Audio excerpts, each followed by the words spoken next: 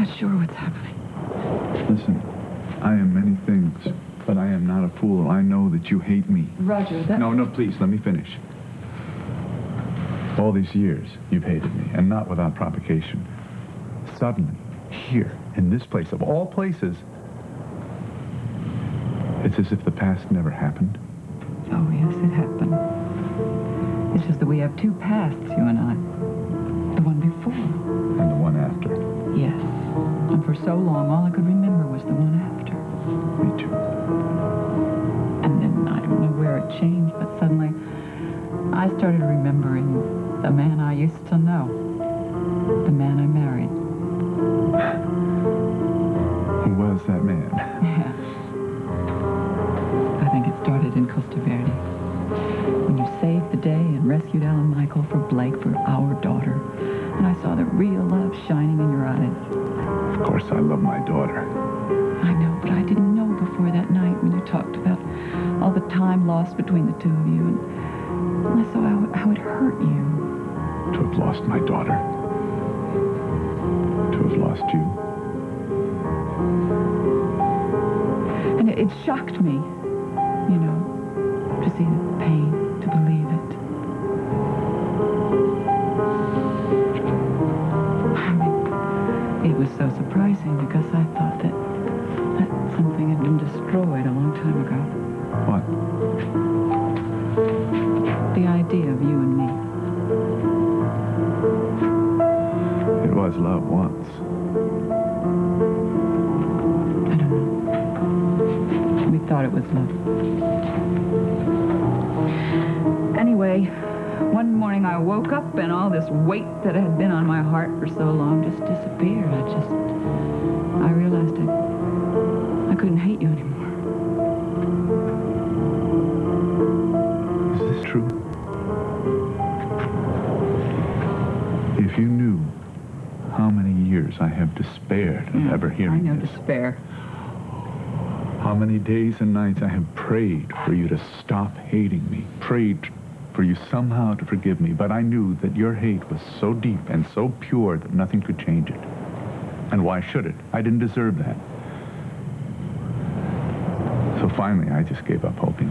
I gave up wanting you to change. That hate was all I had. It kept me going. If I could hate you, I didn't have to feel the pain.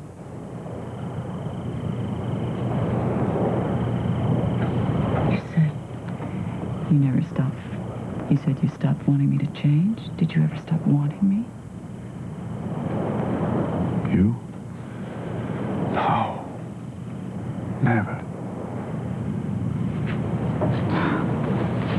I don't know what's happening. I just know that I can't get rid of the past unless there is a resolution. A resolution? An end. A healing. Once and for all. You understand? I think so. Yeah, I think I understand. No. I'm still afraid of you. I don't want to be. I don't want to be. You have to help me. Tell me what to do. Not here. It's too close. Too many people, phone calls. We have to go somewhere where we can be alone. Where? I heard about this place from one of the syndicators. It's very remote and private. I think I could find it. I know you could. Will you come with me? Now? Yeah. I never imagined anything like this. I know. Neither did I. What's your answer?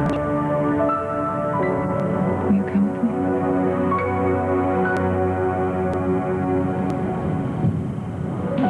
I'm sorry.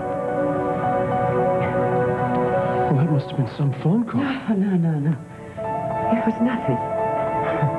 Nice try, but this is me you're talking to. What's going on? If only I could tell you. There was a time, once upon a time, when I could have. No. Listen, I am not going to buy that anymore.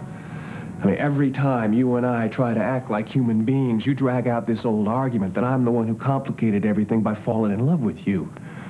Now, Shorty, that is your problem, not mine. Falling in love was the least of it. That was the easy part. A little jab here, an uppercut there. I have a strong heart. I can roll with the punch. No. What knocked this contender out of the ring is the fact that I thought we were friends. Good friends. Or have you forgotten that, too?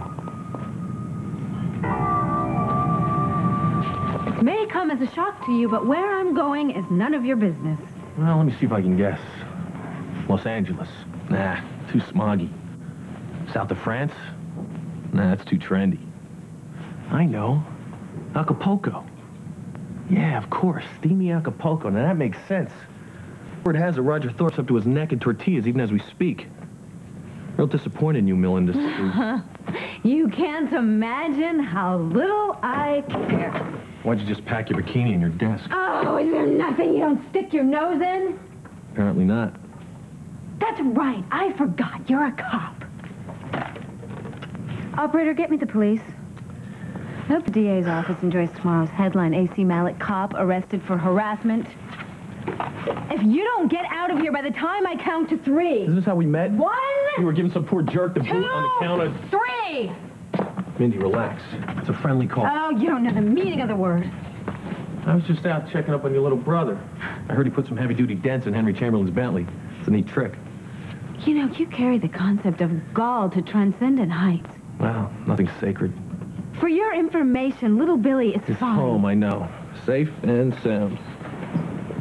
Please, make yourself comfortable. Thank you. I was kind of hoping we could get past everything that's happened. Oh, please, you really are a scream. Well, we have some unfinished business. No, the only thing I have to finish is my packing. Don't let me stop you. You know, there's something you never acknowledged. I was right, you know. The night old Raj blew my cover.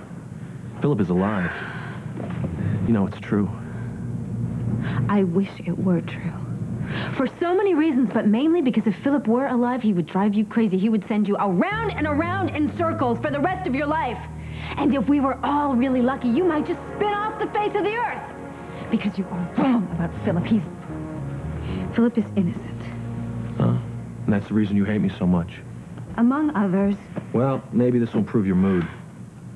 I'm not so sure anymore that Philip's guilty.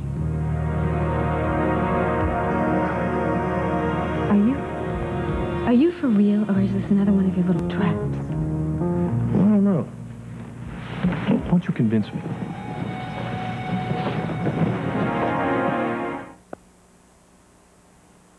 Place where single guys